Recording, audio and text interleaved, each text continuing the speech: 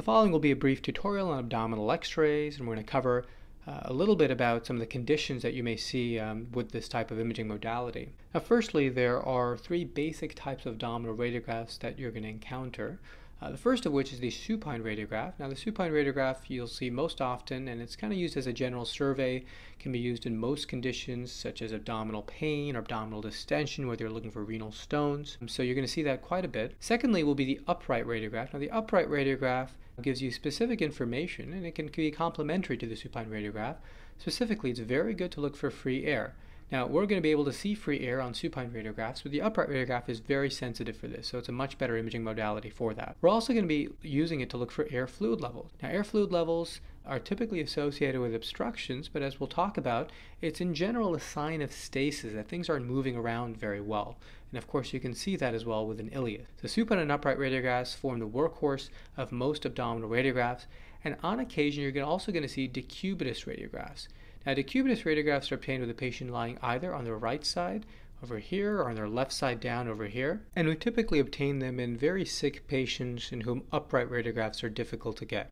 Now, if you had a choice between lying them down on their right side or left side, typically we'll lie them down on their left side simply because it's much easier to see the contrast difference between free air and a larger soft tissue structure, which is the liver, as opposed to the spleen, which lives in the left upper quadrant. Now, speaking of free air, let's talk a little bit about some of the imaging findings of free air.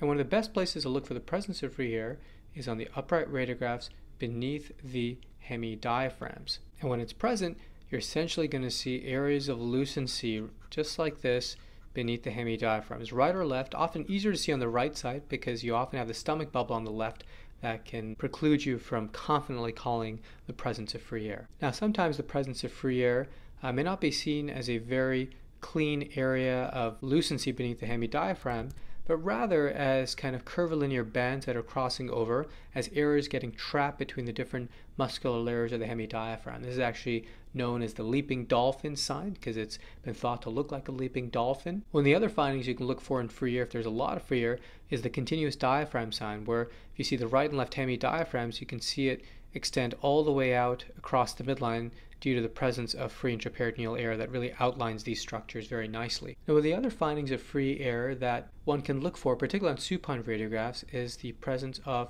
Wriggler sign. Now, in Wriggler sign, you're essentially seeing the outline of the bowel by air within the lumen of the bowel and air outside of the lumen of the bowel within the abdominal cavity.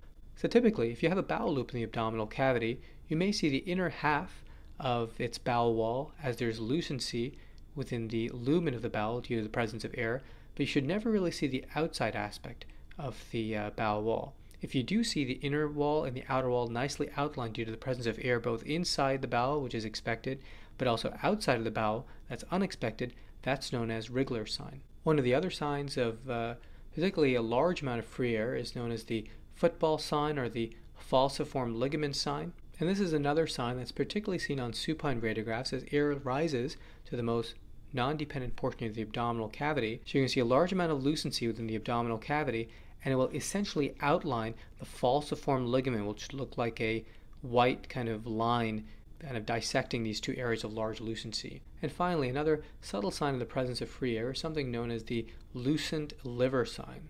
In this condition, which helps you detect the presence of free air on supine radiographs, you're going to see increased lucency as you go from the outside of the patient's abdominal and thoracic cavity down to the midline. So typically as you go from point A over here to point B over here, things should get more dense as the liver kind of occupies this space. But if you get more lucency that kind of goes across this area, it's a very subtle sign that there may be free intraperitoneal air. Before we move on to talk about the imaging appearance of bowel obstruction, it's useful to go through how to confidently identify small bowel on abdominal radiographs and how to differentiate that from large bowel. So in general, the small bowel resides in the central portion of the abdominal cavity, just drawing a few loops of small bowel over here, while the large bowel travels along the periphery and almost forms like a picture frame around the small bowel.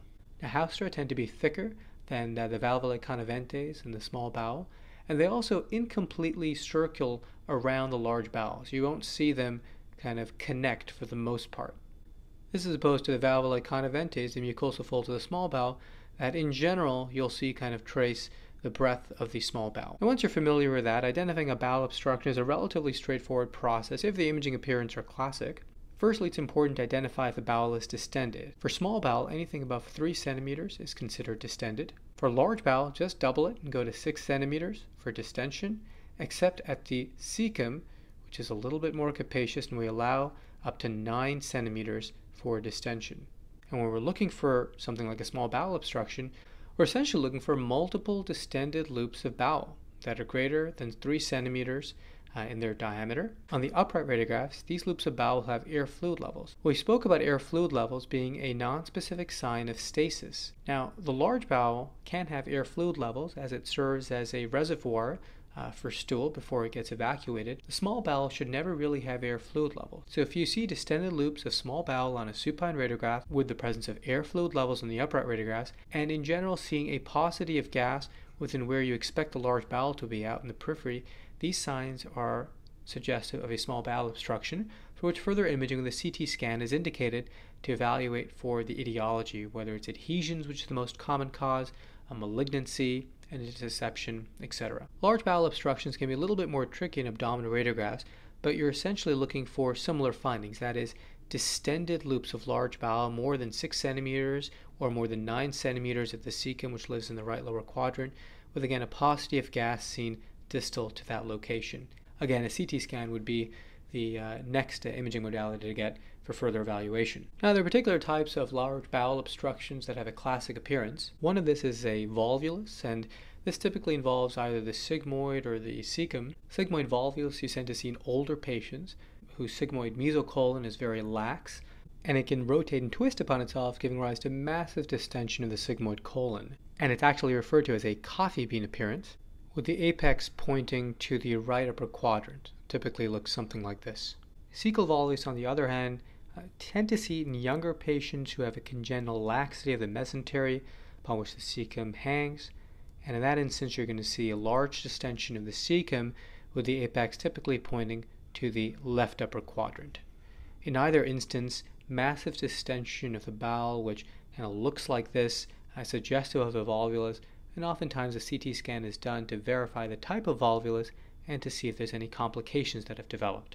So let's move on to some common calcification patterns that you may encounter in abdominal radiographs, the first of which are gall stones, and these will manifest as one or more rounded calcifications in the right upper quadrant, and it's important to understand that only about 15 to 20% of these gall stones will have enough calcium to be actually visible on abdominal radiographs. So the majority of them will be radiolucent and you won't identify them. Other types of right upper quadrant calcifications that may be encountered are calcification of the wall of the gallbladder. So you may see it either incomplete or kind of a stippled calcification involving the wall of the gallbladder, and this is known as a porcelain gallbladder. And the only reason that this is important is that there have been some data to suggest that a porcelain gallbladder is at an increased risk for developing cancer. So if patients are symptomatic or they're surgical candidates, it's something that they consider taking out. Moving on to a different organ, on occasion you will see calcifications that kind of conform to the shape of the renal pelvis and the renal calyces. You can see this in the right upper quadrant, you can see this kind of in the left upper quadrant, and these are known as Staghorn Calculi. And a couple of things to know about these is that this is composed of a material called struvite, which in itself is composed of magnesium, ammonium, and phosphate with a variable amount of calcium. And this is typically associated with recurrent urinary tract infections with urease producing bacteria, and they have a very characteristic appearance where they kind of conform to the renal collecting system. Other calcifications that you can see involving the kidney include types of nephrocalcinosis, which is essentially deposition of calcium in the kidney. You can see it outlining the cortex of the kidney, which is cortical nephrocalcinosis. You can see it within the renal medulla. This is called medullary nephrocalcinosis. This condition is commonly associated with hyperparathyroidism. Now, occasionally you'll see the entire kidney shriveled up and calcified, something like this. That's a characteristic finding that you can see with TB, and this represents a non-functioning kidney that's completely calcified and destroyed by a granulomatous reaction to the tuberculosis infection. Uncommonly, you'll see calcifications in kind of a triangular shape, unilateral or bilateral, in the shape of where you expect the adrenal glands to be, and this can be typically seen with prior infection such as tuberculosis, hemorrhage, which is an often finding over time the hematoma calcifies, or some rare diseases such as Wolman's disease, a disease you see in pediatrics. Another common calcification pattern is typically these kind of stippled calcifications that you see running across the abdominal radiograph, and this is characteristic of chronic pancreatitis, often in the setting of alcoholism, and these represent some intraductal calcifications that are seen within typically ectatic side branches that develop in the setting of chronic pancreatitis. Now, overlying the pelvis, you may see one or more calcifications in the midline, and these can be seen with bladder stones. On occasion, some of these bladder stones may have very spiculated appearance, and these are typically known as jack stones. And the only significance of these jack stones is that they're typically made up of calcium oxalate dihydrates. It seems to be specific for this particular type of stone. Sometimes you'll see these kind of popcorn type calcifications. You may see one, you may see more than one, and you can see those calcifications with uterine fibroids. That will be not an uncommon finding you see within the pelvis. Now, other things that can calcify, irrespective of location within the abdomen or pelvis, will be cysts. The periphery of cysts can calcify, so sometimes in the setting of polycystic kidney disease, you see these curvilinear calcifications surrounding the abdominal cavity, and these are just the peripheral lining of these renal cysts that are calcified. On occasion, you'll see hematomas, not within organs, but within the abdominal or pelvic cavity that calcify. So you'll see a large kind of peripherally calcified structure in any of the quadrants that are suggestive of a hematoma. And finally, if you see a midline calcification kind of surrounding the vertebral bodies, beware that this may be an abdominal aortic aneurysm, so that may be an indication to get an imaging study to better evaluate it. And finally, before you finish evaluating your abdominal radiograph, always remember to look at the soft tissues, particularly for the presence of gas. And gas will manifest as lucencies, whether they're linear, curvilinear, that don't conform to where you expect organs to be. And the reason being is that this finding can be seen with necrotizing fasciitis, also known as Fournier's gangrene, when it affects the perineum. This is a very aggressive polymicrobial infection with high mortality and morbidity. So it should be recognized and reported to the referring physicians in a prompt manner.